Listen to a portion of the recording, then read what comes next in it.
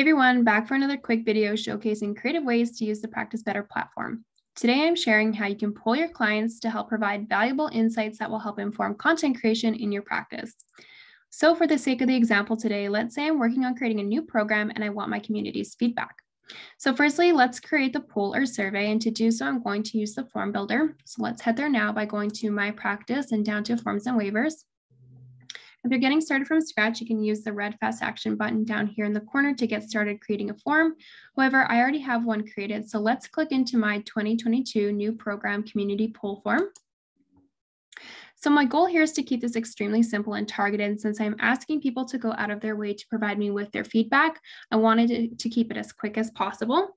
So you can see that I have 3 questions that I've created using the different form elements. I have one on the ideal length of time, another on the topic that resonates most with my community, and another on the program delivery style. So once you have those built out, go ahead and press Save and Exit. And once you have your form built, go ahead and copy the link for the form. So we'll head to the More Options, down to Share Link.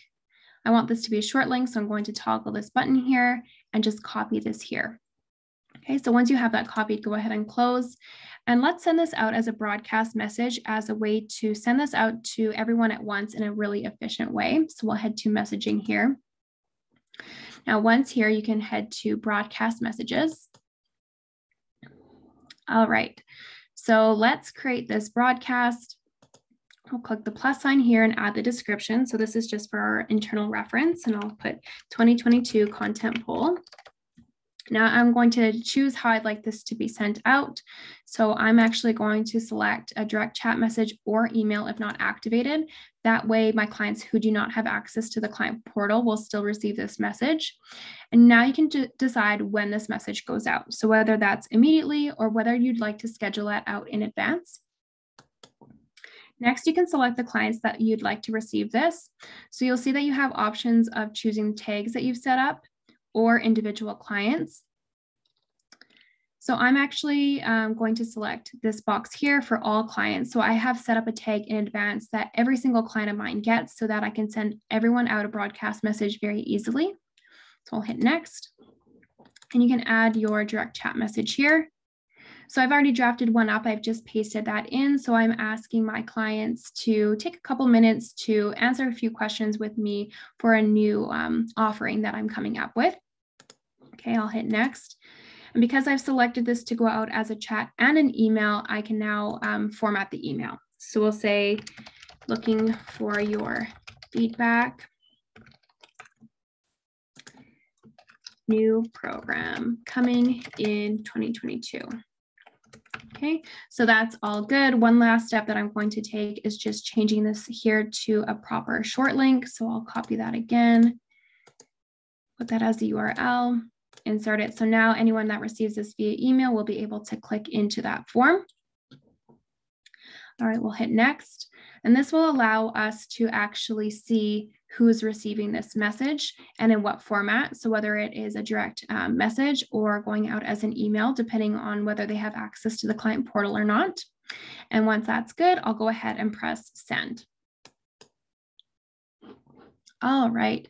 So now that I have that sent, we can look at our demo client, Mary Smith here, and she should be receiving that broadcast message, and look, here it is. So now she has that message with the short link that she can follow to fill out that form and provide me her feedback.